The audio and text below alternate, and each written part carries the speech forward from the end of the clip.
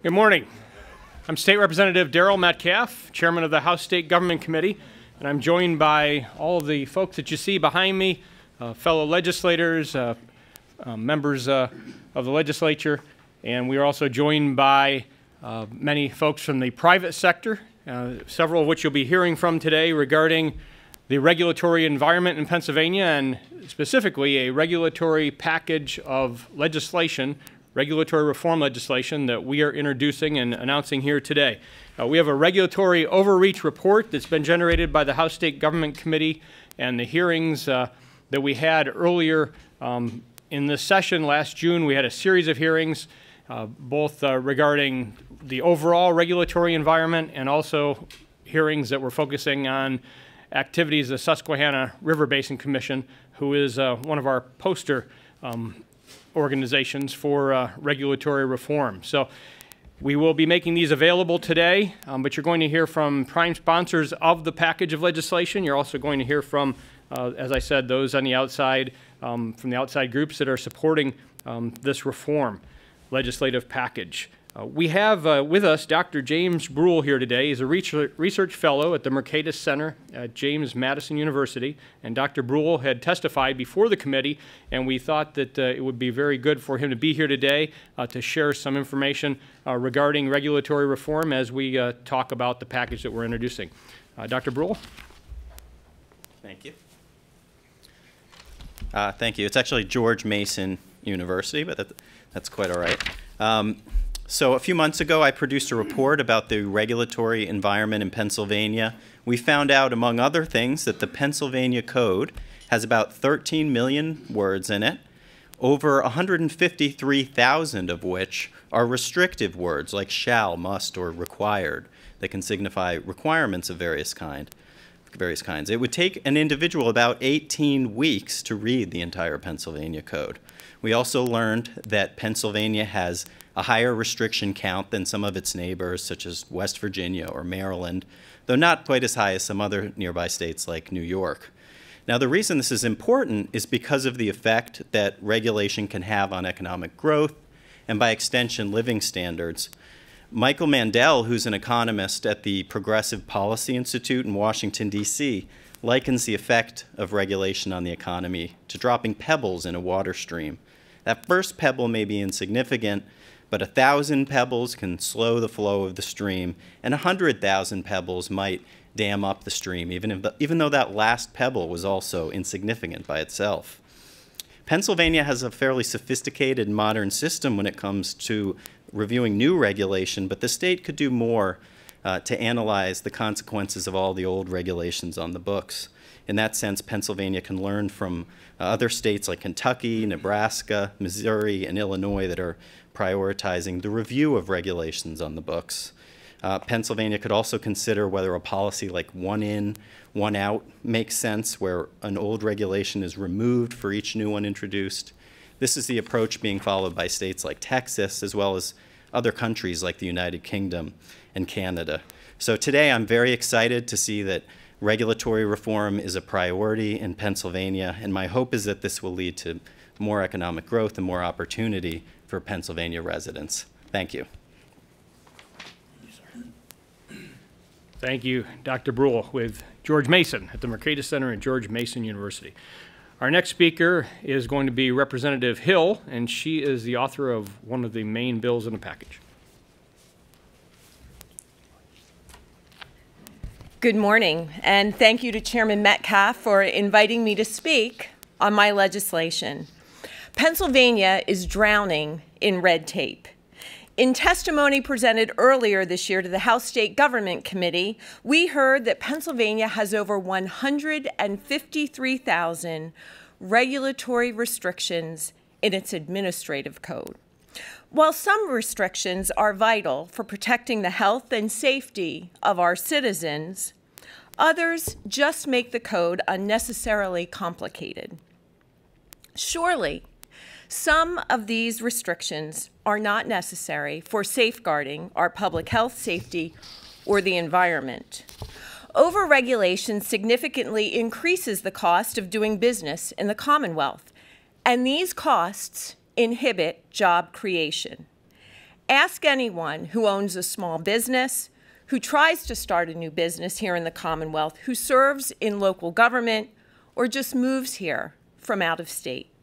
To address these challenges, I've introduced House Bill 209, which would establish an Office of the Repealer. The Office of the Repealer would do what the legislature has been unable to do: conduct an independent review of existing regulations that fall under the headings of burdensome, duplicative, and outdated. The position would also be charged with bringing statutes up to date, fostering a more business-friendly climate, and making laws easier for our citizens to read and understand. The office would function in a similar capacity to the already existing Independent Regulatory Review Commission, but that entity only evaluates proposed regulations. The Office of the Repealer would review and evaluate current regulations already on the books from a 21st century perspective and address onerous and burdensome mandates that restrict our efficiency, our effectiveness, and economic progress. Additionally, I will be offering an amendment to my bill that will establish a process that will sunset many outdated and onerous regulations that inhibit the growth of our economy. For every new regulation that an agency proposes, 2 existing regulations must also be offered for repeal. We've seen great success at the federal level through the President's executive order for regulatory reform that contained the same requirement. The result at the federal level has been 16 rules and regulations eliminated for every one created, saving our federal taxpayers over $8.1 billion in less than a year. Lastly, this act will sunset in 5 years. With the comprehensive regulatory reform package being offered here today by my colleagues, the Office of the Repealer's existence should no longer be necessary once it does its job of cleaning up our existing rules and regulations. I'd like to thank the 19 House members who've signed on to the bill thus far. And again, thank Chairman Metcalfe for this forum to bring these essential pieces of legislation in front of the public. Thank you very much. Our next presenter is Mr. Kevin Shivers. He's the Executive Director of the National Federation of Independent Business in Pennsylvania. Chairman Metcalfe and members of the committees and the lawmakers here behind me, thank you, and good morning to all of you. My organization here in Pennsylvania, NFIB, represents about 15,000 small and independent businesses.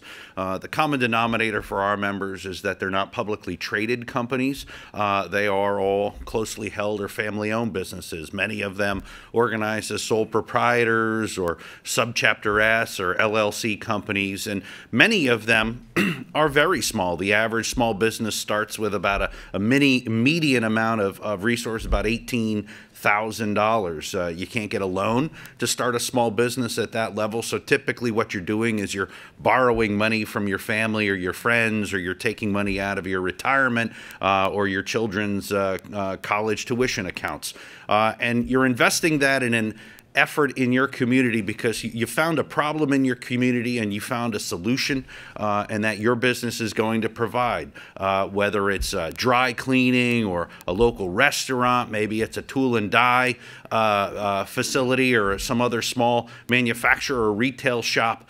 You're not looking to become the next Bill Gates. You're looking to provide a sustainable living for your family and maybe a sustainable living for other families in your community.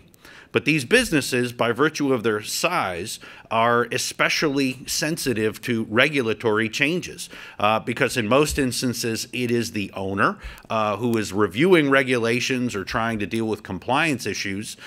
It takes an inordinate amount of time and energy away from growing the business, creating jobs, creating sales. And here in Pennsylvania, it's like a wet blanket on the economic engine that is small business.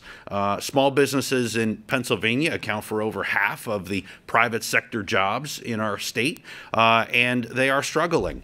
What's extraordinary to me is when you take a look at other areas of government, say, for example, permitting, where a company can't get a permit because the regulators, the people that are in those agencies, complain that they don't have enough resources to do the job, the permitting, etc.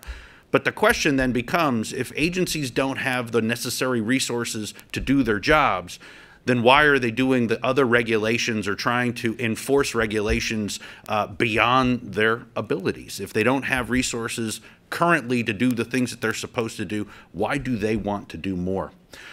We've been grateful to Chairman Metcalfe and the members of his committee and the General Assembly generally, who we have talked to over a number of weeks and months. Chairman Metcalfe actually met with NFIB's Leadership Council back in the spring to talk about a number of rules and regulations that were businesses were struggling with.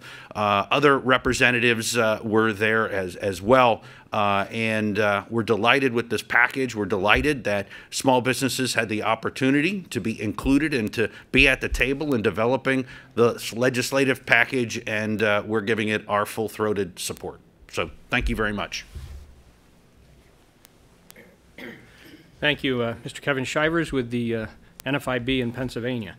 We have the report that I mentioned earlier at the start, and the categories that we created for the findings that came out of the hearings last year are essentially three categories. The first category is to try and ensure that and reform the regulatory environment so that the regulators actually will work in a collaborative fashion with those who are being regulated rather than a punitive fashion. It's much better if you can work in a collaborative, educational type manner with those being regulated than in a punitive fashion that harms everybody's interests. We have a gentleman with us this morning, Mr. Pete Ramsey, president of the Pennsylvania Toughgrass Council. He's grounds manager for Messiah College, and he's also superintendent for Range End Golf Club. And Mr. Ramsey had testified before us and brought some of these concerns to us as a committee, and we're really pleased this morning that he was able to make it through the weather and make time in his day to join us to share a few words with everybody this morning on why we need regulatory reform in Pennsylvania. Thank you. Good morning, everyone. I apologize. I'm still mourning the loss of the Pennsylvania Super Bowl. So my team did not hold up to its end of the bargain. But thank you for having me today. The golf industry and sports turf, athletic fields, account for in excess of a $3 billion industry in Pennsylvania. It employs well over 100,000 people. Golf course superintendents and agronomists. On the athletic field side, many of those are civil servants at the municipal level for athletic fields and school districts. And I would argue that reform can occur, and we have very good relationships with some legislative bodies in Pennsylvania. Turf managers have a great relationship with DEP. DEP was smart enough to ask us to work with them on drought reform regulations. We helped author some of the Act 220 reporting in some of the droughts we went through in the 90s and early 2000s. The Department of Agriculture, there are people from the Turfgrass Council that sit on the Pesticide Advisory Board. They have worked with us on pesticide legislation and reporting, also fertilizer legislation that's upcoming, and worked with Penn State University. Those agencies have worked very well with us and have utilized us and our expertise to help write legislation and reform legislation that produces real change, but is something that we can, as municipalities and as small business owners, still live with. On the flip side, we look at regulation a little bit differently. Regulation that's coming from organizations that are not necessarily legislative bodies, such as the Susquehanna River Basin Commission. We're all considered to be consumptive users, and we are all at the mercy of an organization that so far has no legislative oversight. Many people in golf are small business owners, or they're at equity clubs that are nonprofit clubs. We do not have a large lobbying presence. This is a grassroots effort for us to try and work with them. But again, we are at the mercy of an organization that does not really have to justify what it's doing to us. And we need legislative help to do that. So thank you. Thank you very much, Mr. Pete Ramsey, for joining us today. We have two additional categories beyond the category to make the regulated environment more collaborative and educational instead of punitive. The other two categories are dealing with current regulations, and then the third category is to deal with future regulations that can deter investment and ultimately obstruct job creation. So we have a bill that's been introduced by Representative Benninghoff, and he's the policy chairman for the Republican caucus, and Kerry's here with us today. Good morning, everyone. Thank you for taking time to be here. As many of you know, last year the Policy Committee had 9 different hearings across the state trying to gather information, very valuable information from business owners, from workers, educators, and alike, trying to find out what we can do better here in Pennsylvania, what we may be doing well, but more importantly, about what we can do to stimulate more job growth. In a moment, I'll talk base regarding my bill, but I just want to say today's hearing is kind of a collection of efforts by the State Government Committee along with policy and many of its members, but more importantly, my opinion is it's about putting a face on this issue. This is an issue about jobs, and it's about being able to help our friends and families, neighbors be employable. We heard Mr. Ramsey speak. Mr. Ramsey leaves his job today and is not making money when he's standing here trying to say to the government, please don't regulate me out of business. They lose time, they lose money. The important thing we hear is we want government to be working for the people. Well, we believe that as well. But we also think it should be done by those who are elected to do that, and not necessarily by bureaucrats in regulatory areas. Specifically, my bill 1792 is part of a package that Chairman Metcalfe has put together. Under the current law, Regulatory Review Act allows the General Assembly to block the implementation of regulations before it takes effect. A concurrent resolution approved by the governor will block the implementation of a proposed legislation. This legislation will simply extend this process to regulations that are currently in effect. Furthermore, my legislation will prohibit the repealed regulation from being implemented in future unless done by the law, done by the lawmakers who are elected by the people. We've heard earlier by several other speakers, these similar acts are occurring on the congressional level, and we see that this has been very fruitful for the president as they try to block some of these anti-business regulations, and we believe that this will be good for Pennsylvania. At the end of the day, my friends, this is about helping our citizens, our friends, our families, our neighbors, helping our employers keep them employed, giving them good family-sustaining jobs, and it should be done by the lawmakers elected, not by regulators. Thank you very much.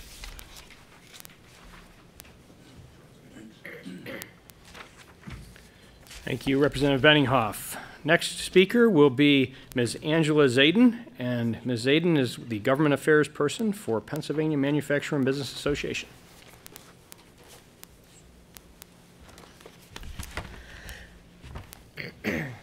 Good morning. I represent the Manufacturer and Business Association.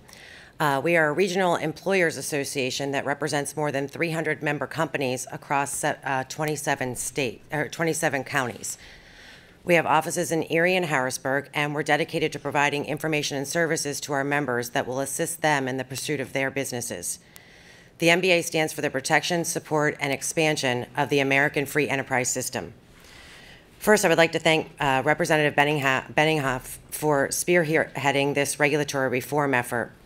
I'd also like to thank all of the other representatives that have introduced legislation and the co-sponsors that will be supporting this as well. A favorable business climate is essential for the expansion of the economy, the creation of new products and additional jobs, and the prosperity for our state.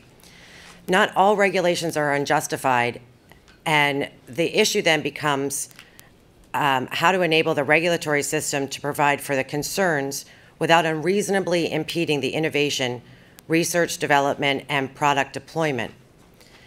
The regulatory burdens can cause substantial economic harm by reducing the economic growth, slowing job growth, harming businesses, and stunning new business growth.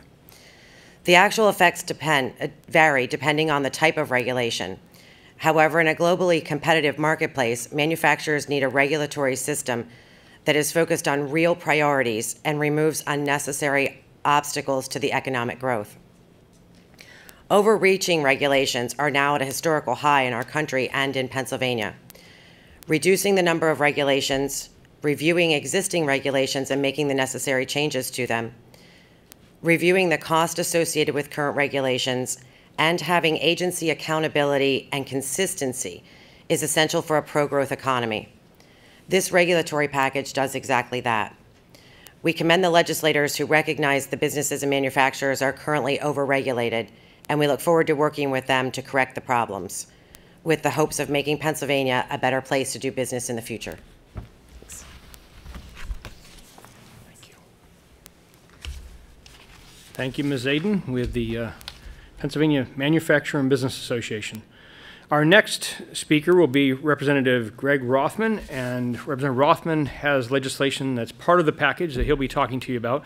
But we're also joined by other members of the legislature that I mentioned earlier, and some of those members that you won't be hearing from today at the microphone, but that are supportive of the package and are here in support, are Representative Seth Grove, Representative Frank Ryan, Representative Steve Bloom. We have our Majority Whip, Representative Brian Cutler, who is here, Representative Chris Dush, Representative Stan Saylor as our Appropriations Chairman from the Republican Caucus. You'll be hearing from Representative Saylor, Representative Brett Miller, Representative Paul Schemmel, and Representative Dan Mao, who's also been very active in introducing legislation to deal with the over-regulatory arm of the government.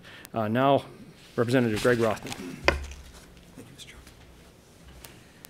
Yeah, as we deal with the burdensome regulations, and we can debate whether or not these regulations what regulations are necessary and what aren't, and how they affect business in our state, I want to talk about permitting, and specifically paralysis by permitting. The colleagues who were just named, my colleagues, some of them make up part of a new group called the Common Sense Caucus, and I want to tell a story about my 28 years before the legislature in real estate. One of the first properties I bought was directly across from the Capitol in Wormleysburg, on a direct access to the Capitol, beautiful view of the Capitol, and there were 2 shade trees.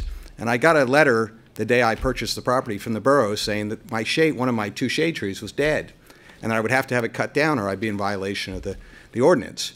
So I called and said, well, what do I need to do to cut it down? And they said, well, you need a permit, and that's issued by the Shade Tree Commission. So I actually had to go to get a permit to cut down a tree that I was told was dead. Well, imagine if that's just on a local level, what businesses have to deal with the state as far as permitting. And we know, as we heard, the time value of money. A delay in the permitting process costs money. It costs money to the businesses, it costs money to our economy, and ultimately it costs money to the state because we're not receiving the tax money. So my bill provides 2 things. Transparency in permitting, which will require the state, all state agencies that issue permits to put on their website, have a tracking system, just like at Christmas time or the holidays when you purchased a product from Amazon, you were able to track immediately after purchasing where it was in the supply chain and where it was in the delivery chain. So the same way that those who are applying for a permit will have the ability to track where they are in the process. And if a permit is delayed or denied, the actual statute or the law or the regulation that is the reason the permit hasn't been issued would have to be identified by the state agency. So while we're reforming the regulation process and maybe make it easier for businesses to operate, to create jobs in Pennsylvania, at least we owe it to those people that are investing in our state that they would know where they are in the process and also why their permits are being withheld. So my bill is House Bill 1959, and I would appreciate everyone's support. Thank you, Mr. Chairman. Thank you, Representative Greg Rothman. Our next speaker is going to be Mr. Jim Welty, and he is Vice President of Government Affairs for the Marcellus Shale Coalition. Good morning. Thank you, Mr. Chairman. Marcellus Shale Coalition, we represent about 220 producers, midstream companies, and supply chain companies doing business in the Commonwealth, particularly with the shale plays, both the Marcellus and Utica shale plays and other shale plays. Developing about 95% of the natural gas is what our members do in Pennsylvania. So we are constantly representing them up here with the challenges that we are facing from an economic standpoint. And it's no secret that we've had a very challenging economic times over the last several years. But we're cautiously optimistic that we're starting to see a turn in the economy. And we're hopeful that 2018 provides that turn so that we can invest more capital in the Commonwealth and hire more individuals in the Commonwealth. But that does not take away from the fact that we are in a very competitive environment. There are shale plays all across this globe. There are shale plays all across this country. And in fact, you don't need to, you're not blind to the fact that every time you open up a paper, you see more investment going to other states, and in particular, the Permian Basin in West Texas and eastern New Mexico is sucking up a lot of that capital. We are in competition for that capital and for those jobs. But that's why we need policies in this Commonwealth that encourage growth and don't discourage growth. Both tax policy and regulatory policies are very important to ensuring that that capital and those jobs are created here in Pennsylvania for the natural gas industry. What we're seeing right now are delays and inconsistencies on the regulatory level. And while we're working with the administration to address these delays, it still doesn't take from the fact that, for example, to receive a well permit, in statute, it's required that they must issue that permit within 45 days. And while the time frame has come down, we're still seeing, on average, over 100 days to receive that well permit. So think about that. The law is 45 days, but it's taken us over 100 days. Again, that time frame has come down, and they're starting to work through the backlog, but we still have a challenge. Those permits lead to capital. And again, it's not just delays, it's inconsistencies in the process. If you take, for example, simple earth moving permits, these are permits that not just our industry receive, but other industries must get if they're going to move any earth. You can see throughout the Commonwealth there's a number of different regions. In some regions it takes, while DEP's own policy says 14 days to receive those earth moving permits. In some regions it takes over 200 days. In other regions it takes 80 days. So there's no consistency that we see throughout the Commonwealth. And finally, what we know is that there is constantly an appetite to regulate and regulate and regulate. And we want to make sure that any regulations that come in the future, that there's a statutory authority to do so, that the departments aren't regulating on their own, but they're receiving the direction from the General Assembly. Much more needs to be done to improve the regulatory process in Pennsylvania. And let me be clear, this is not a Wolf administration issue. This issue goes back for several administrations. But we do know that this continues to be a problem, and it's affecting capital and it's affecting investment. So we look forward to working with the members of the stage here and the legislature to address these issues through this package, as well as working with the administration and the departments to ensure a more clear and predictable system. Thank you. Thank you, Mr. Jim Welty, once again, Vice President of Government Affairs for the Marcellus Shale Coalition. We also have one of the bills that are in the package has been introduced by Representative Brian Ellis, who was not able to be here today. But his bill that he has introduced is House Bill 1960, and it's going to be known as the State Agency Regulatory Compliance Officer Act. And that legislation, Representative Ellis will be working with my committee and the other members that you're hearing from today to advance with the package. Our next speaker is Representative Dawn Kiefer, and she's introducing House Bill 1237.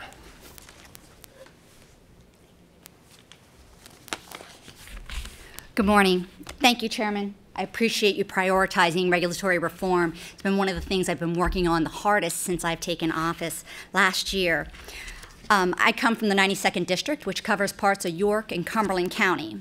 And as a former small business owner and the wife of a small business owner and having many family members that operate small businesses as well, I can tell you from personal experience that overregulation disproportionately burdens small businesses. We're talking about businesses where mechanics will also serve as the janitor, as their bookkeeper, as their marketing director, because they can't afford a team of attorneys and accountants on staff to navigate all of these rules for them. So they take much larger impact or a much larger hit than your bigger corporations who have these staffs of attorneys and accountants. The government's overreaching regulations put small businesses at an unfair disadvantage, and they create additional obstacles to their success. And it just doesn't make any sense, because every minute that a business owner, small or large, spends navigating Harrisburg's role is a minute that they're not investing in their own business. And ultimately, it has a negative impact on not only their economic growth, but on the Commonwealth's economy as well. So I'm not saying that we should not have regulations and that the government doesn't have a role here. Absolutely. Government must establish rules of operation that protect the general health and safety of Pennsylvanians. But when we're dictating things like the square footage of a car dealer's business, we've gone well beyond addressing health and safety concerns. So it's this hostile regulatory climate that served as the impetus of House Bill 1237. It's legislation that I authored, and it establishes an enhanced review process for economically significant regulations. And economically significant regulations are defined as having an economic impact on the state, municipalities, or the business community of $1 million or more per year. So under my bill, the legislature must vote on a concurrent resolution to approve an economically significant regulation before it may be implemented. It removes the power from unelected, unaccountable bureaucrats and places it back into the domain where it rightly belongs. So my desire to reform the regulatory environment in Pennsylvania and change how we do business is shared by many Pennsylvanians, and that was witnessed in the State Government Committee's in-depth examination of the regulatory climate here. Among the findings of the committees were initiatives that would improve the regulatory culture by stopping bad regulations before they are implemented. Testifiers at the committee's public hearings on the topic recommended that economic significant regulations not only be subject to approval by the legislature, as my legislation does, but that an independent entity, the Independent Fiscal Office, or the IFO, be charged with developing the estimate used to determine whether that regulation is economically significant or not.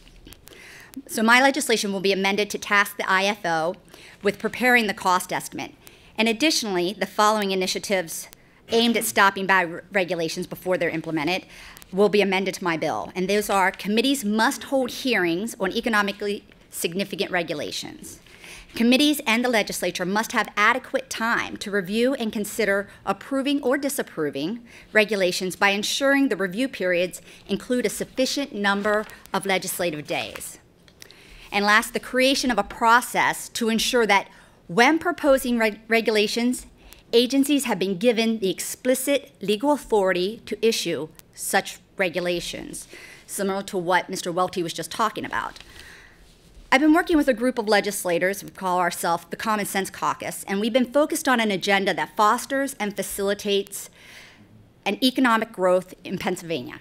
Specifically, we've identified regulatory reform as a key component to realizing sound economic growth in the Commonwealth, and we applaud Chairman Metcalfe for his time and dedication to this issue. And I look forward to working with the chairman and my colleagues here today to advance all of the important initiatives that we're discussing, because I believe this is absolutely vital to the economic prosperity of the Commonwealth. Thank you very much. Thank you, Representative Dawn Kiefer. Our next speaker is Mr. Kevin Sunday, and he is the Director of Government Affairs at the Pennsylvania Chamber of Business and Industry. Well, thank you, Mr. Chairman, members of the General Assembly, and representatives from leadership who are here today. It's an honor to speak on this stage with you all. There's no question that the regulatory process at the state level needs fixed, and we support this broad effort to do that. For far too long, at both the state and federal level, legislators have decided to yield far too much discretion to agencies to set policy and law. And make no mistake, a regulation is a law. It carries the full force of law. It defines particular obligations for businesses and individuals, and carries with it the threat of significant fines and penalties for noncompliance. So with that in view, the question before us is the powers that the citizens have chosen to give to the legislative branch. Who shall determine what they meant when they set forth a law? Shall it be the branch of government directly accountable to the people, or shall it be the bureaucracy, or shall it be the courts? And the package of bills before us makes clear that that power should be vested with the legislature, and we expect them to speak clearly as they are through these package of bills to do that. I also want to talk about the federal regulatory process. It is burdening state government. There are a lot of unfunded mandates that come down from Washington, D.C. We heard about the challenges from the Department of Environmental Protection. A lot of their permitting delays are because there is just, in fact, incomprehensible policies being sent down from Washington without clear interpretation from D.C. There's also unfunded labor and environmental, educational, and welfare requirements being sent down, and we see these continuing to grow. The Federal Register is the official depository of all new and proposed federal regulations. At the end of 2016, it totaled more than 100,000 pages, and that was a 20% increase year over year as the previous White House raced against the clock to pile on more and more regulations that state government is now, by and large, going to have to carry out with minimal federal assistance. So we believe that the federal process is it's guided by the Administrative Procedure Act, but that has not been updated in 70 years. There is legislation moving through Congress that would adjust and update and modernize the federal regulatory process, which has to date established a regulatory burden of more than $1 trillion per year on our economy. What this bipartisan legislation in Congress would do would require federal agencies to bring in the public sooner, and for $1 billion plus regulations, they need to make available the public. They need to make publicly available the data and research they're relying on and allow for a constructive dialogue about that research. And for all regulations, the agencies need to develop an honest cost-benefit accounting and pick the least costly path forward. And so we understand that the General Assembly here in Harrisburg is working on resolutions that support that effort in Congress, and we applaud them for doing that, as well as working on these important pieces of legislation. And we applaud the members of the U.S. House who voted for the Regulatory Accountability Act, and we urge Senators Casey and Toomey to do the same in the United States Senate in the near future. And thank you again for the opportunity to speak before you today. Thank you, Mr. Sunday, Director of Government Affairs at the Pennsylvania Chamber of Business and Industry. You'll next hear from our Appropriations Chairman in the Republican Caucus, Representative Stan Saylor. Thanks, Daryl. I'm pleased to be here today with my colleagues who are sponsoring this legislation and those that are here in support of the legislation. You know, it's interesting when you look at what's been going on, whether you're a small businessman or just a private citizen who has to deal with state agencies. You know, in my district, there was DEP came in and ordered a family to replace their septic system. So within 2 months, they had submitted a plan to the Department of DEP, who had ordered them to do so. It took 18 months. No rejections, no word from DEP about the plan that had been submitted, but 18 months later, they approved the plan that was submitted. 18 months. This is a family who had spent money and needed to replace their septic system. Or what about PennDOT, who we, not too long ago, did a gas tax increase so that we could improve our infrastructure. An infrastructure which required we put in 3 Ps, private-public partnerships. PennDOT awarded contracts saving us millions of dollars for replacement of bridges all across Pennsylvania. Guess what? DEP delayed those projects constantly on a regular basis, even though those projects, 500 of them in one bid, were identical projects.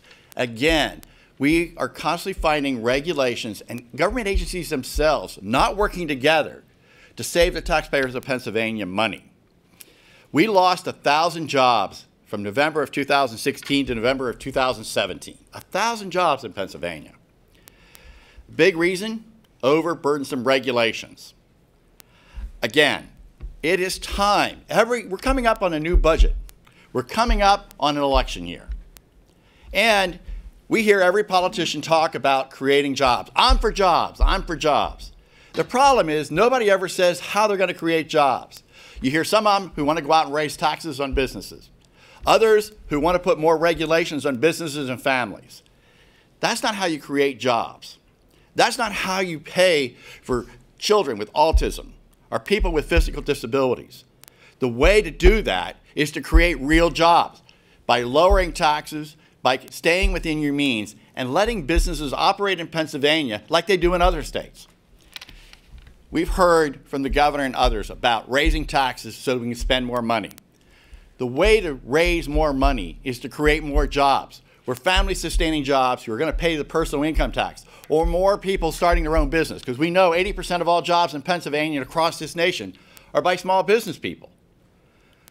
So by making it easier to start a business, easier to stay in business, we will raise the revenue we need to fund the priorities of this governor and this General Assembly. So it's time for everybody who talks about creating jobs to walk it and quit talking it. We need to grow our economy. We need to create jobs. These proposals by these members of the General Assembly and Chairman Metcalfe and everybody else here today will help Pennsylvania be competitive not only with other states, but competitive in this world with other countries. Thank you. Thank you. Chairman Stan Saylor from our House Appropriations Committee. We are also joined by Ms. Beth Ann Mumford, and she is the State Director of Americans for Prosperity, and she's going to share some words with us today also. Prior to her speaking, I wanted to announce that we're also joined by Representative Joswiak and Representative Zimmerman, who are also here in support of regulatory reform. Ms. Mumford? Thank you, Mr. Chairman. I just want to start out by saying that I'm really excited to learn that after 300 and some odd years of unleashing liberty across the world, Pennsylvania finally has a common sense caucus that's looking at our legislative agenda to move this state forward so that every citizen has a chance to thrive. Americans for Prosperity is a grassroots organization. Our job is to work in communities, help citizens fight for and advocate the ideals of a free society. For us, that means a bias towards liberty and a bias against coercion. We work across a number of issues, but really helping citizens engage their lawmakers in moving good policy forward in Pennsylvania. I want to thank Chairman Metcalfe and the other visionary leaders here today who have put forward a really solid and visionary set of regulatory reforms for the state of Pennsylvania. Businesses across the state, as I travel, I hear often, they want a regulatory policy that is predictable, that's transparent, and is accountable. And they don't have that right now. A number of legislators have talked about how they are seeking to fix that. Americans for Prosperity is fully in support of the whole package of bills. We will be working in our communities to help citizens let their lawmakers know that this is something they want to see passed through the legislature and signed by the governor.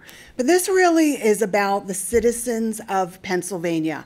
We need robust economic growth to unlock the promise of our Commonwealth. We need every single citizen to know when they get up in the morning that they have opportunity. They have opportunity in their communities. They have opportunity for their homes, for their families, for their neighbors, for their friends to grow and thrive here. We don't have that feeling in a lot of communities. I travel across the state. People are really worried about what's going to happen in the future, whether they've got kids in high school, kids in college, whether they're young workers themselves. They feel like other states are really kicking our butt. And we don't get the chance here to unlock that potential that each and every single person has to help their own communities thrive. Government should not be in the way of innovators and entrepreneurs, large and small. I've heard Kevin Shivers talk a lot about his membership, 1 million small businesses across the state. And imagine if each one of them could just hire one more person. Those are community businesses that could give every single person a chance in the community for a better life. So we'd like to see that. We think the regulatory system in place, as we talk to citizens across the state, really holds back the kind of economic vitality that can help our state move forward. So with that, I'll turn it over to the next speaker. Again, I thank the chairman, I thank all of the legislators here who really are visionary reformers. We look forward to working with them to move this package of bills forward. Thank you. Thank you, Beth Ann Mumford, with State Director for Americans for Prosperity here in Pennsylvania. Our next speaker is Mr. Carl Morera, and he is the Vice President, Government Affairs at Pennsylvania Manufacturers Association. Carl? Good morning, and thank you, Mr. Chairman. I'm with the Pennsylvania Manufacturers Association, and that's the association that represents the people who make things throughout our Commonwealth. And I have a chance to talk to those people who make things, and it's funny, they have a very similar way of putting the same sentiment, but they consistently tell me that making their products is a lot easier than keeping the government happy. And the answer is simple to this puzzling question, and that's really, it's just excess regulation, and it shouldn't and does not have to be this way. It's not that manufacturers disagree with the spirit of these laws, the spirit of these regulations. It's that many are just quite simply afraid of the government and the gotcha mentality that regulators have with them. Our employers are looking for partners in regulation adherence, not for adversaries or fundraisers. Members of the business community recognize, though, that without a healthy and sustainable natural environment, it is difficult to maintain and attract high-quality employees. However, it is equally important to ensure that environmental regulation is approached on sound scientific evidence to ensure that regulations are reasonable and within technological limits. Quite simply, we don't think that state regulation should be more stringent than federal regulations unless there is a compelling reason that is unique to our Commonwealth. It is imperative that Pennsylvania regulators not enact regulations that place Pennsylvania at a competitive disadvantage to one of our competitor states. In the most recent Forbes Best States for Business, contributing to the overall ranking of 38th was our regulatory environment, and that's not good enough. Let's bring those businesses here with a government that works with businesses on regulation adherence. Business investment is ripe throughout the United States, and we want to see that Pennsylvania is open for business and bringing those investment dollars here. It should be the goal of Pennsylvania policymakers to make it the smart business decision to locate here in our Commonwealth rather than one of our competitor states, and that's why we are so supportive of this package of bills, and thank you, Chairman Metcalfe, for putting this together. Thank you to Mr. Carl Moreira, again, Vice President of Government Affairs at Pennsylvania Manufacturers Association. Our speaker that will be doing cleanup for us here is Mr. Nathan Benefield. He's Vice President and COO at the Commonwealth Foundation, and I think that they would fit well with the Common Sense Caucus because they put forth a lot of common sense for policy initiatives here in Pennsylvania. Mr. Benefield. Thank you, Chairman Metcalfe. These regulations that we are talking about have a very tangible effect on Pennsylvania workers and families. We regularly hear stories from our energy sector of the long waits for permits and even an approval of compliance with regulations. These delays create more than simply a bureaucratic headache. They impact the lives of workers and the livelihoods of thousands of Pennsylvanians. Job creators must slow hiring, delay projects, and even lay off workers as they wait on state agencies to get approval to simply start production. According to Bureau of Labor Statistics data, Pennsylvania has lost 15,000 jobs in the mining and logging sector since 2015. That's nearly 40% of the workforce gone. Now, those job losses aren't entirely due to state regulations, but clearly our oppressive regulatory burden makes it harder for those businesses and the people they employ to get back on their feet. Or consider the case of Sally Ladd, whose business model was simply posting Airbnb businesses for her friends and neighbors. The Department of State tried to shut her down, saying that in order to post things on the internet, you need to get a realtor's license. Ms. Ladd refused to give in and now has a lawsuit before the Commonwealth Court saying that these regulations violate her right to earn a living. The fact speaks volumes of our regulatory climate when we are having to argue these things in court of whether these regulations allow individuals and small businesses to even earn a living. And then last week, you see Governor Wolf declaring a state of emergency to deal with the opioid crisis. At least 5 of the changes he proposed through this declaration dealt with regulations. To be clear, Governor Wolf suspended regulations on healthcare providers. Why? Because he felt those regulations created additional obstacles for healthcare providers, doctors and nurses and pharmacists, to actually help people with serious drug addiction problems. We shouldn't have to wait for a crisis or declare a state of emergency to reevaluate the regulations that are harming businesses, entrepreneurs, and service providers. The bills being discussed today would allow the regular review of regulations to weigh their costs and benefits. If those regulations are truly necessary to protect the public safety, by all means we should keep them on the books. But if they merely serve as obstacles to job creators, small businesses, entrepreneurs, families, and workers, we should remove those burdens that unnecessarily hinder job creation and our ability to serve Pennsylvania residents. Thank you. Thank you, Mr. Nathan Benefield with the Commonwealth Foundation. I'd like to thank all of our members that joined us here today and all of the citizens from the outside groups, along with Dr. Brule, who came up from George Mason University, the Mercatus Center there to talk today at our press conference. We do, as I mentioned, have the regulatory overreach report that announces the findings of the committee's work last year and also includes the legislative package. They should be available in the back. They should also be available on the web. Thank you all for being here today. Have a great day and stay safe on those roads out there. Thanks.